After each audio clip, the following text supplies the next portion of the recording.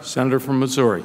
Mr. President, I'm pleased that the Senate's considering a critical bill this week to establish permanent normal trade relations with Russia. I should have borrowed our friend's sign that said PTC equals jobs, which may very well be an accurate equation, but PNTR also will equal jobs. We can compete given the opportunity to compete, and that's what these trade relationships are all about.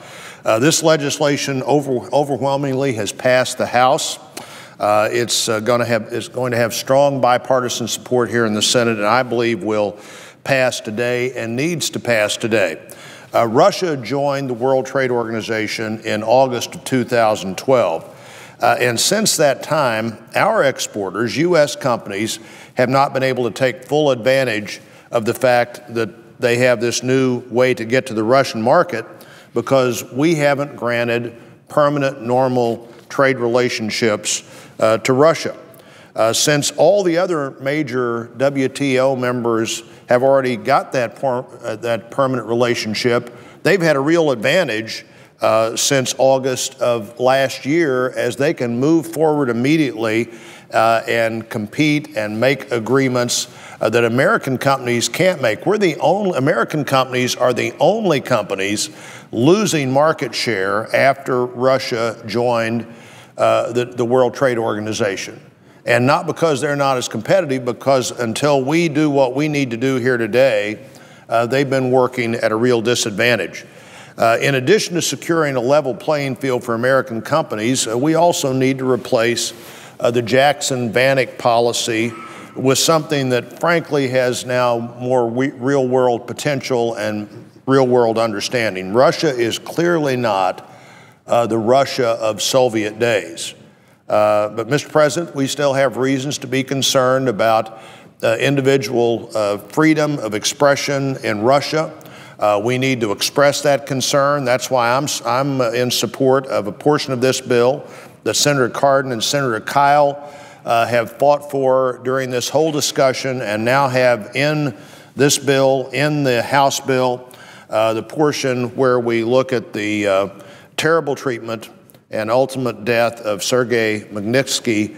And this provision will ensure that those who are complicit in those activities and in his ill treatment and death don't get a free pass, and it sends messages to other countries that while we want to trade with you, we also want to continue to speak strongly for the rights of individuals, no matter where they are, to speak up against their government.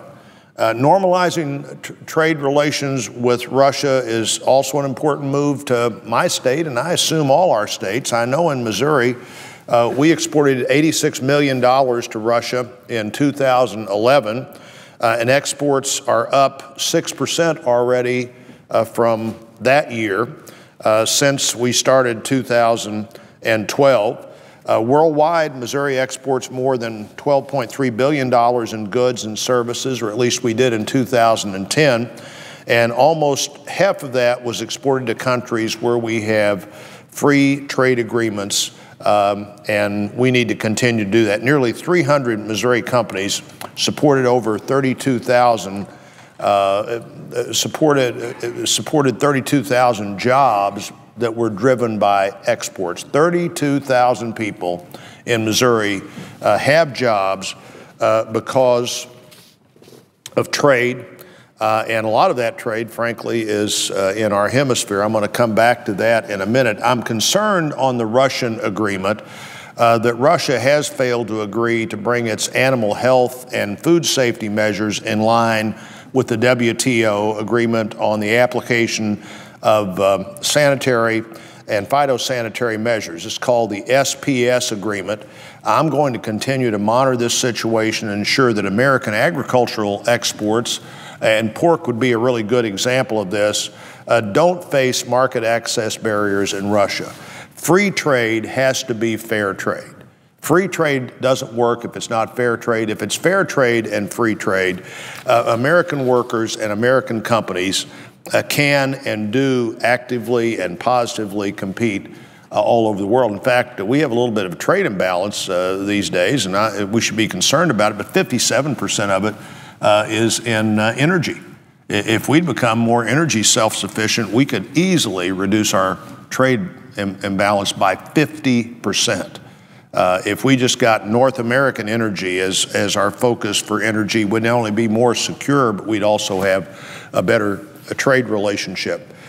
This legislation, Mr. President, what we're dealing with today, Russia PNTR, builds on the progress we made last year with the passage of 3 free trade amendments.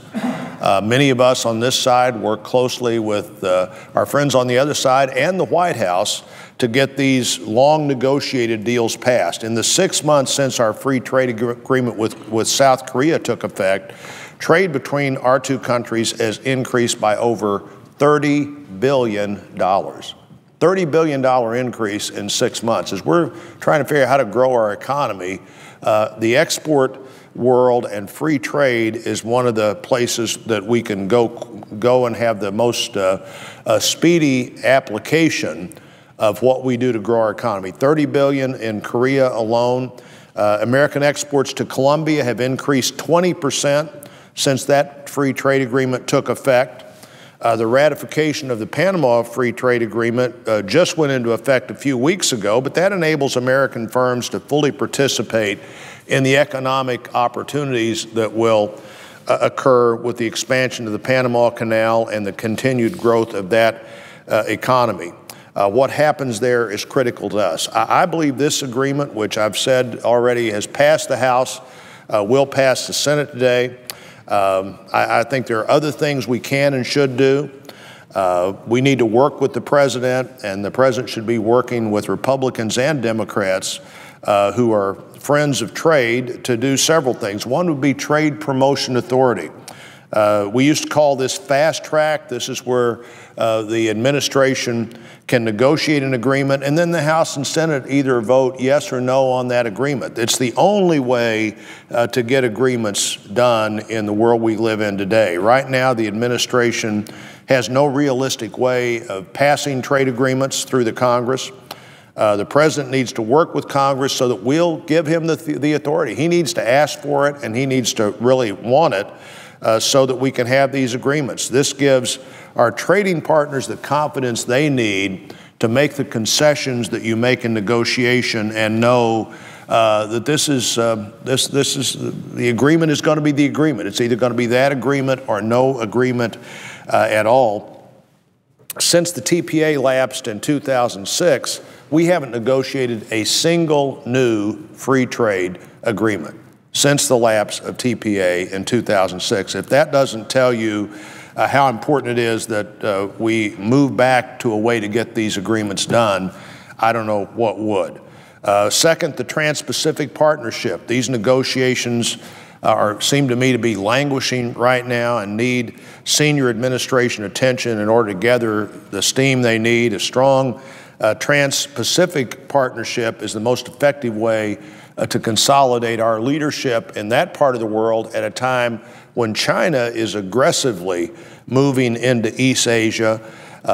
We also need to look at the Philippines. Senator Inouye and I have a bill that would strengthen our relationship with the Philippines called the SAVE Act. I'd like to see the administration work with the two of us to see what we could get done to have that relationship that's been so strong and has lasted so long become even closer as we figure out how to trade with that economy in a way that makes them more stable and closer friends of the United States. And frankly, we will benefit as our workforce will benefit from that agreement. There's a transatlantic trade agreement that puts us in a better situation to trade with the European Union. This should be one of the easiest agreements we've ever done because you have two mature economies trying to trade with each other. The normal negotiations about labor and environment and other things that sometimes take so long in these agreements, frankly, shouldn't take long. Mr. President, you spent a lot of time with our NATO partners, and they'd be the same partners that would be our EU trading partners if we'll move forward there. And finally, let me say, we need a fresh trade policy for the Americas. We now have trade agreements with 6 countries that were part of the Dominican Republic CAFTA agreement. We have Mexico, Canada, Panama, Colombia, Chile, and Peru. We have a trade preferences agreement with Haiti, but we really need to look to see what we can do to trade in this hemisphere, improve our economic relationship with the South American giant country and giant economy of Brazil. Your best trading partners, Mr. President, should be your neighbors.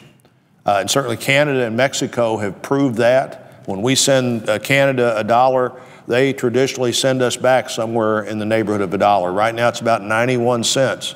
Our trade with Mexico, Mexico now sends us back 70, or at least a year ago, and probably this number continues to grow, was sending back 75 cents. That's why on the energy front, when you deal with them, it makes a difference. So they've proven that your neighbors should be your best trading partners. Now I think we need to look. Time has expired. 30 seconds? Without objection. We need to look at expanding the economic partnerships to our neighborhood. The Western Hemisphere needs more attention. Trade makes sense for America. Trade creates jobs. Trade creates opportunity.